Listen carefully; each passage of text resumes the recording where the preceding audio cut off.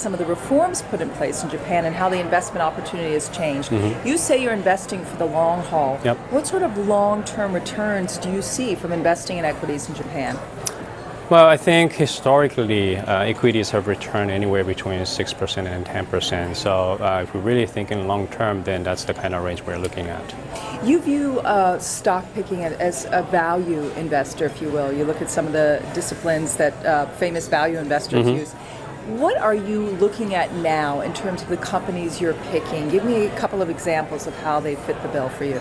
Sure. Well, we say value investment, but I think value investment can be defined in many different ways. Our way of value investing is really we look for growth opportunities and we buy them at attractive price.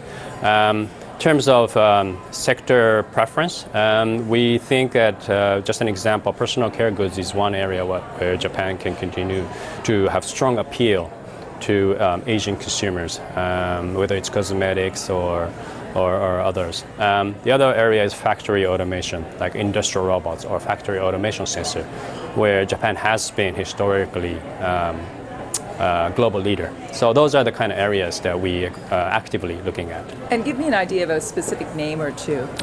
Sure. So Hennessy is one of our largest holdings at the moment. It has, what it does is it's a customized factory automation sensor developer as well as a producer. They are a pioneer in this field, and they have direct sales channel strategy, which is very difficult to replicate, and because you don't want any outsider walking around your production site, and Hennessy is the only company that has that channel. Because of that, it has super high operating margins of more than 45%, and it has extremely cash-rich balance sheet. So Hennessy is one of our favorite pick at the moment. Within your fund, you've actually raised your cash position compared to where you were at the end of last year.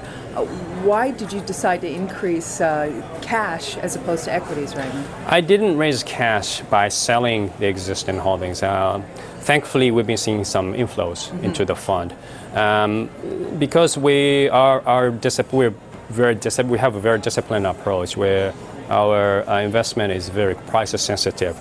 And we only want to put our money to work when there's attractive investment opportunities, i.e. attractive prices. So the cash position is just a result of what we see, what kind of opportunities we're seeing in the marketplace right now.